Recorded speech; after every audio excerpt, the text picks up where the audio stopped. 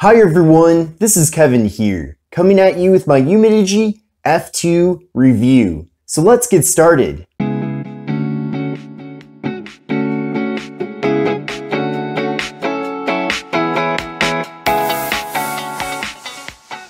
So this is the Umidigi F2. The phone was first announced in late 2019, and the rollout of the phone has taken a little bit of time, but it's well worth the wait because this really is an awesome device. Now the phone is officially available at a variety of different retailers, including Amazon, AliExpress, and others. So I will be leaving links in the video description so that you can check this phone out and see the most up-to-date pricing for it. But currently on Amazon, it is available for $249.99, and I believe if you get it from AliExpress, you can save some money and get it for just $199.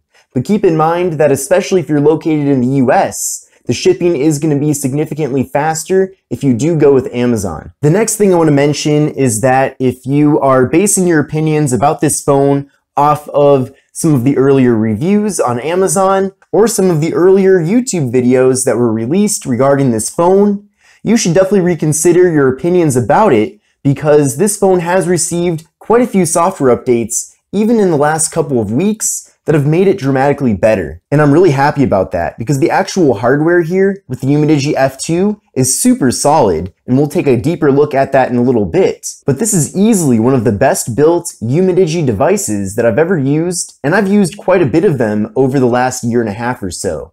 In fact, I've had pretty much every Umidigi phone, including the Umidigi X, Umidigi F1, Umidigi Power, Umidigi A5 Pro, and more. So I do know quite a bit about the brand. Now the device itself is a dual SIM phone with a dedicated slot for a microSD card. So there are 3 total slots inside, and it is a GSM only phone. Now some people have commented on my Umidigi F2 hands-on video that they have had success with using the phone with Verizon, but the phone does not officially have Verizon support. So if you are a Verizon customer, then go at your own risk.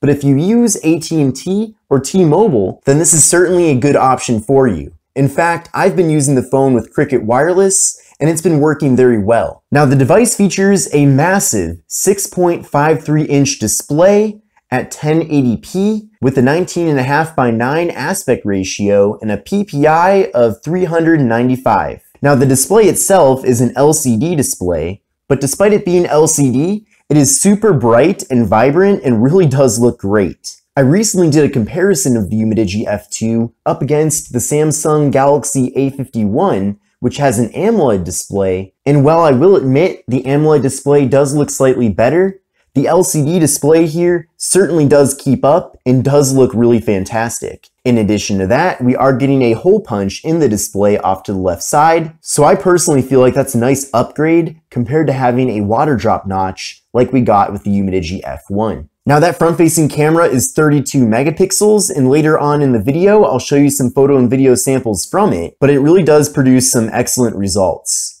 Now internally, we're getting 128 gigabytes of storage with the Umidigi F2, and if that's not enough for you, like I mentioned a second ago, we also have SD card expansion, so you can put a microSD card in the phone to further expand that storage beyond 128 gigabytes. Now there is no wireless charging with the Umidigi F2, but we do have a fingerprint sensor with the phone, and what's really awesome is that the fingerprint sensor is also the power button. So I feel like this is a great, excellent, and convenient placement for that fingerprint sensor. I know that the big trend nowadays is to have an in-display fingerprint sensor or to have one on the back of the phone. But I actually feel like having the fingerprint sensor where the power button is really is the most practical placement for it. It's more convenient than trying to put your finger in the middle of your display, and it's also more convenient than trying to find the fingerprint sensor on the back of your phone. So I'm perfectly happy with it being on the side of the device. In addition to that, it's very quick and responsive too, so you're going to have no issues with unlocking your phone.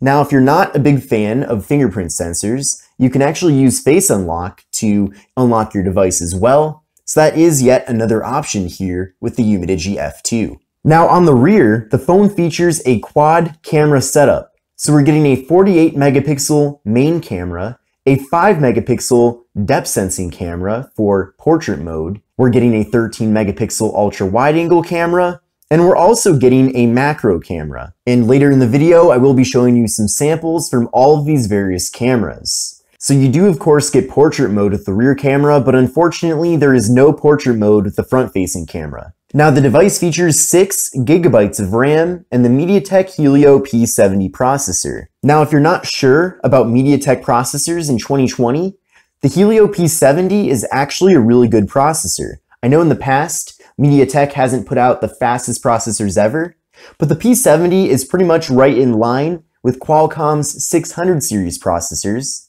so you should definitely expect good performance. I know that the phone is very quick and snappy to navigate around, and part of that is due to it having a stock version of Android 10. Now, if you're curious about more info regarding the performance of the phone, I did run an Antutu benchmark test, and I'll show you the results right now. So with the phone, I got a total score of 179,968, which is definitely very impressive, especially for a phone in this price range. Now, in case you're curious, flagship phones like the Galaxy S10, for example, feature around 400,000 for the Antutu benchmark score, but then other devices like the Samsung Galaxy A20 are a little bit over 100,000. So I would say that the benchmark score here is very competitive for a phone in this price range. Now video recording with the phone maxes out at 1080p at 30 frames per second for both the front and rear cameras. We're getting a beefy 5,150 milliamp hour internal battery with the phone, which you can charge with an 18-watt fast charger. So a massive battery with the device. It is a relatively large phone, but at the same time does have a decently slim profile. So it is pretty incredible that they were able to include such a large battery in the phone. And then finally, we're getting NFC with the Umidigi F2. Now, in case you're curious, I did verify all of these various specifications with the CPUX app. So everything is 100% legitimate, which is great to see. Now, despite this phone receiving several software updates very recently, it still is stuck on the October 5th, 2019 security patch. And I have no idea if or when, or if ever, the phone will receive a newer security patch. So keep that in mind. I would really like though to see Umidigi at least implement one security patch this spring. I think that would be a great thing to see, but again, I wouldn't necessarily count on it based off their previous track record. Another thing too is that I do not think the Umidigi F2 will get Android 11 because the company typically does not update their phones to newer versions of Android beyond what ships with the phone. So for some people that's important, for other people it's not important. For example though, the Umidigi F1 shipped with Android 9 Pie, and it's stuck on Android 9 Pie. There is no Android 10 coming to the Umidigi F1, at least not that I'm aware of. So it is nice though that the Umidigi F2 comes with Android 10 because that's most likely the version of the software that will be on the phone forever. I do understand in some ways why they don't update their phones to newer versions of Android as they come out. I believe a big part of that is because they're already giving you a lot of hardware here for the money, and they simply don't have the budget to hire a full-time developer team to update these various phones to newer versions of Android. And this is probably a separate topic for a whole different video. With every version of Android that does come out, Google doesn't always add that many new features. So I'd imagine that Android 11 is probably going to be pretty similar to Android 10 anyway. So as long as you're happy with Android 10, you should be happy with the Umidigi F2 as long as you have it. But now that we've gone over the specifications of the Umidigi F2, let's take a closer look at the actual hardware itself. So I already talked a lot about the front panel here. We're getting a great screen to body ratio. There is a little bit of a thicker bezel here at the bottom, but I really do like that we do get a hole punch for the front facing camera. And definitely with how large of a display you're getting here and a decently small body, it's going to be a great phone for media consumption, whether that's watching videos on YouTube or maybe Amazon Prime Video or Netflix or browsing the web or going on social media. You're going to have a good experience here since the display is very large. But at the same time, since it is 19.5 by 9, the phone is very easy to hold in one hand. In case you're curious too, you do have the ability to swap out these standard Android navigation buttons for a gesture-based navigation system. You can find this in the settings on the phone, and I am putting out a tips and tricks video very soon that does go into that in detail. Now taking a look at the left side of the device, we have the slot for the microSD card and SIM cards. Then on the right of the phone, we have the power button, which also features that fingerprint sensor, and we have the volume button. Then on the top of the phone, there's nothing. And then on the bottom of the phone, there's a 3.5mm headphone jack. There's the microphone. There's the USB-C port for charging and data transfer. And we have the speaker. And then finally, on the back side of the device, we of course have that quad camera setup. We have the flash, and we have Umidigi branding. And also, I really like this color here on the back. This is the blue color of the phone. And there's also a red color available as well, but I think this looks really sharp, and overall the phone does feature a very premium build. Definitely a way more impressive and better looking build than what the Umidigi F1 had, and that's saying a lot because I actually liked the build quality of the F1, but the F2 feels significantly better. And going from the F1 to the F2 is certainly not a small upgrade. This is a pretty significant upgrade. I will be making a video though pretty soon going over my thoughts regarding switching from the F1 to the F2. I don't have my F1 anymore, but I still have a great memory of it. And of course, I have a variety of different videos on the channel about the F1. Now, like I mentioned earlier, using Cricket Wireless with the Umidigi F2 has been a very good experience. It was literally as simple as taking my activated Cricket SIM card and putting it in the device, and then the APN settings immediately updated, and I was able to immediately begin using the phone. If you're not aware, Cricket Wireless is based off of AT&T's network, so the phone will also work really well with AT&T. And what's nice too is that the F2 features global GSM bands inside. So pretty much anywhere in the world, you'll be able to use the Umidigi F2. Oh, I'm getting a phone call. Oh wait, that's me from my other phone. Let's try this out and see how calling works. Hello? Hello? Yeah, a lot of feedback there. Okay, well, calling works. You can also see that the phone interface looks very similar to the one on iOS. Pretty interesting. But this is due to it being stock Android. The typing experience is also very good with the device. The keyboard is very responsive, so let me type out a message right now. So there you go, nice and quick there. Gonna send that off to my iPhone. And you can see the message sent very quickly. Now I'll send some emojis back.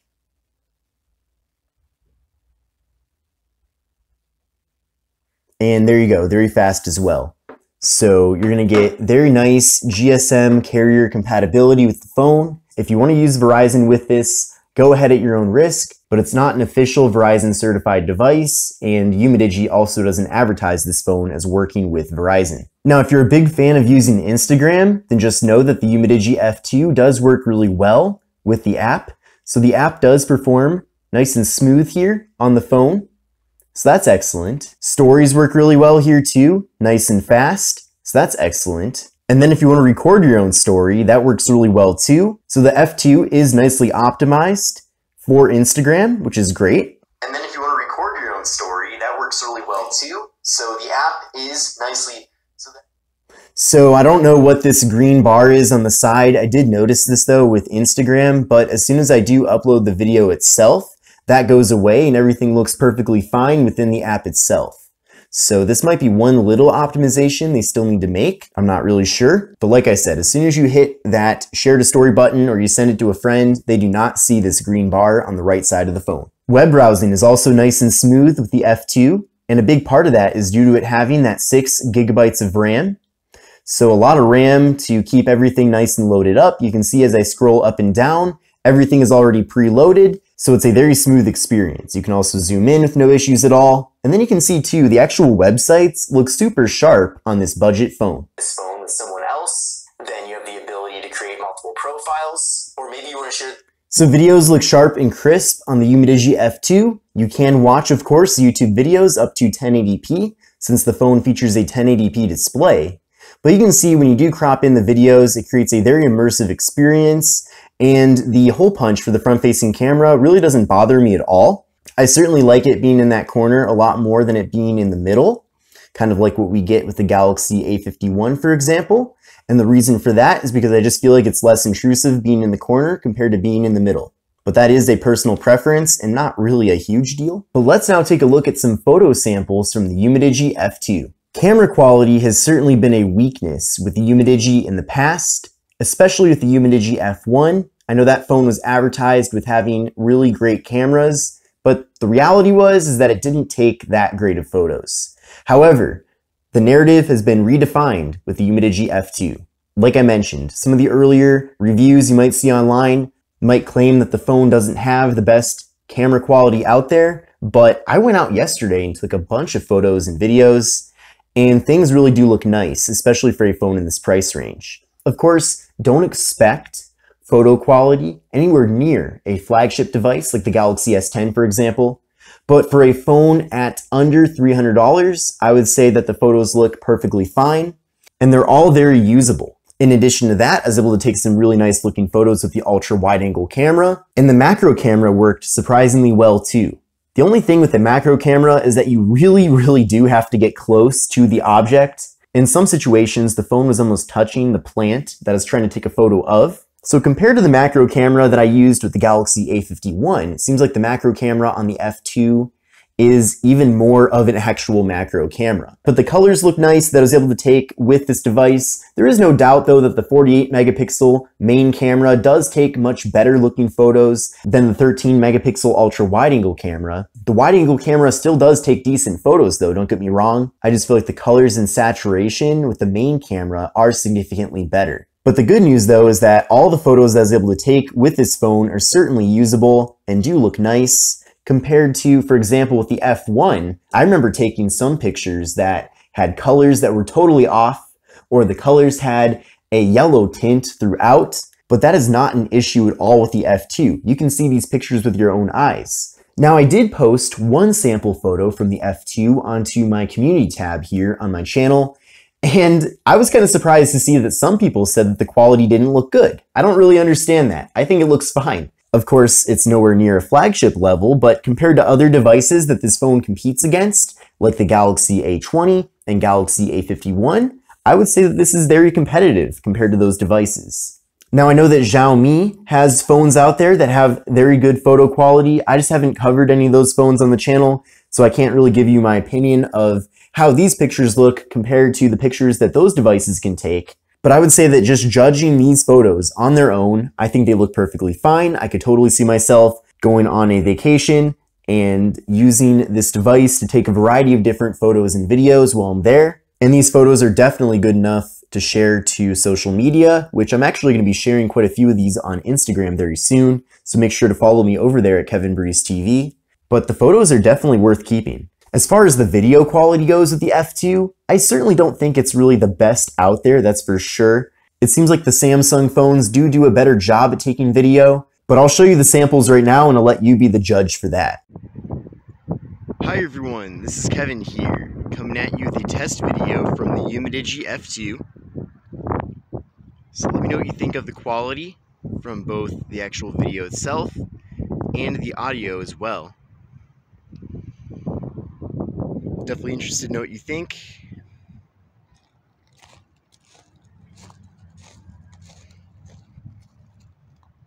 And there is quick autofocus in video mode, which is really awesome too. Really happy to see that.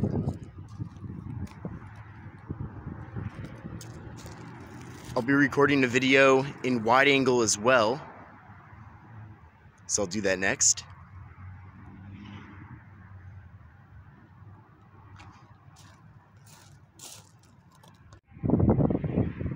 And here's a video from the wide angle camera with the Umidigi F2. So compare the previous video with the standard camera to see the difference in how much more content is able to fit into the frame.